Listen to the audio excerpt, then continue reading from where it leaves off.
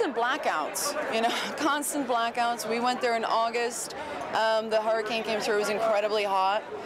But I think the toughest thing always is that you can't forget that these are people's lives, and you have to be responsible for that.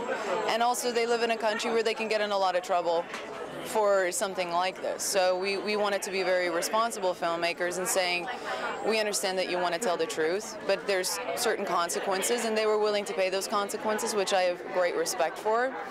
But that was always the toughest thing, was just to make sure that we weren't going to destroy their livelihood.